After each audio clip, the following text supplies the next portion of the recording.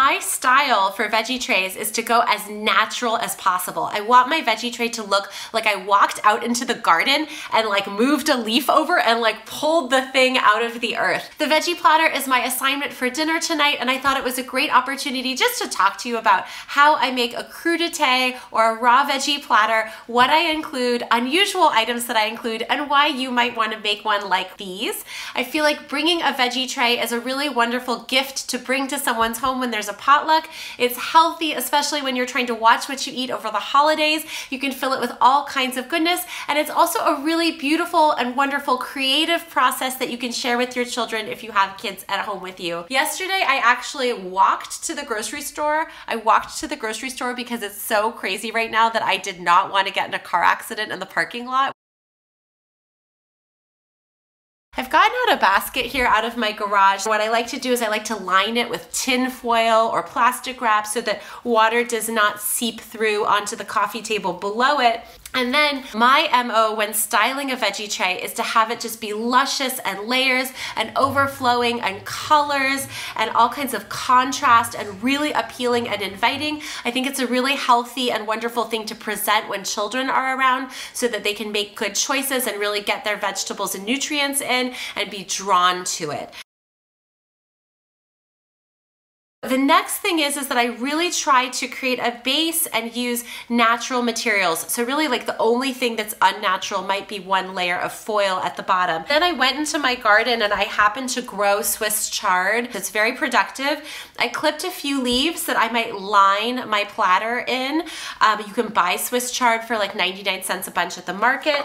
I also bought at the market because they were really the best looking. I got the whole carrots with the tops, including some colorful ones. I intend to rinse these tops and lay them at the bottom of my veggie platter as a bushy, textural, kind of beautiful element, and it also is going to boost up. So when you put greens on the bottom of your platter, it's going to give you that height. You can also use things like grape leaves if you have a grape leaf vine, or lemon leaves if you have a citrus tree, and those are great under a veggie platter or cheese platter. In terms of eating the rainbow and showing the rainbow of colors on your vegetable platter, I think that's really important unless you're doing a monochromatic platter, which can also be fun. You can do like all green or all purple or all red.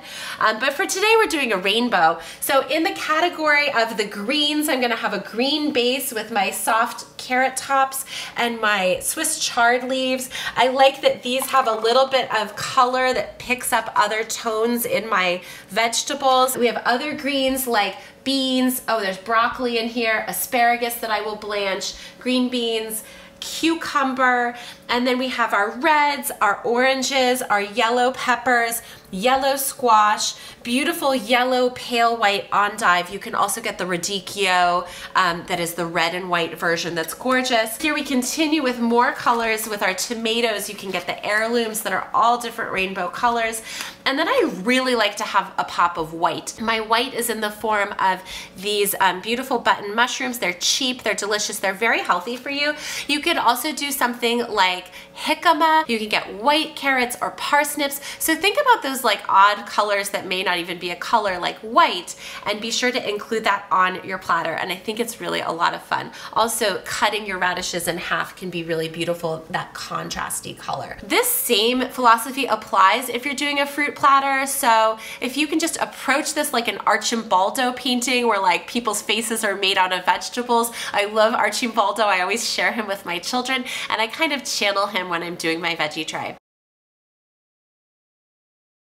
So we're gonna be blanching or doing a quick boil on the potatoes today.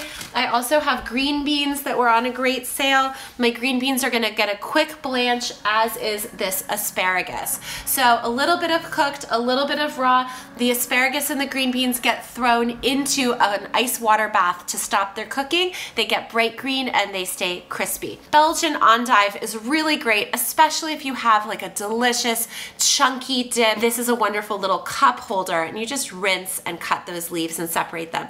They're also very turkey-like and sculptural, so I feel like they give great looks on a veggie tray. You can include a child in the washing and trimming and peeling, and that's a great lesson to do with a child if you have a willing kid with you. It's a good life skill. And if I don't have the patience for that, then what I do is I sort of wash and chop and dry and get everything ready, and then your kids can help with the creative element of making a veggie tray, which is arranging the colors, figuring out contrast, doing the sort of engineering of getting it all to fit in, mounding things up. In short, you know, when all the eating is kind of overdone and everything is a high-calorie food, I think that doing a veggie tray is a really noble endeavor, and one that you should try if you haven't before. I think it's one of my favorite things to take as a real showstopper to someone's event or party, and it's a way to sort of trim the calories and fill up on something really healthful. Take care, and I hope you have a really happy holiday. Be well.